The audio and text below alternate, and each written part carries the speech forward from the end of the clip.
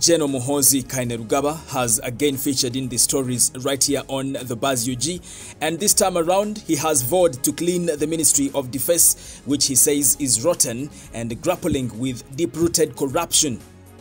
Now, General Muhoozi in a tweet revealed that President Museveni, his daddy, has given him a task of cleaning the Ministry of Defense, adding that once he starts his work, that will be the end of corruption that has been going on for years in that ministry. Muhoozi furthermore said one of the first steps in redeeming the Ministry of Defense, he will insist on a program to help war veterans.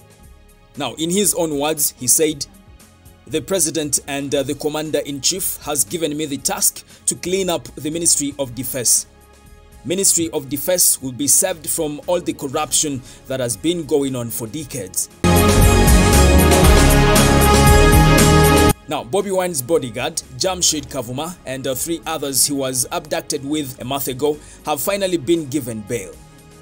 Last week, they were charged with malicious damage to property, and the property being the drone in which they were taken. Today, the magistrate questioned to see the complainant, and he was nowhere to be seen, so the magistrate had no option but to give them bail. This is really good news, and welcome back Jamushid Kavuma together with your friends. Now, relatedly, former presidential candidate, the president of Need Political Party, Mr. Joseph Kabuleta, has also been granted bail today. He was granted a 2 million cash bail by Nakawa Chief Magistrate. Kabuleta is charged with promoting sectarianism. We welcome you back as well, Mr. Joseph Kabuleta. Well, there you go. That is the latest update I have for you right here on the Buzz UG. And don't forget to subscribe in case you haven't, and also tap on the bell for all the notifications. My name is Melazmilo, aka Fuller, and it's a bye for now. Thank you.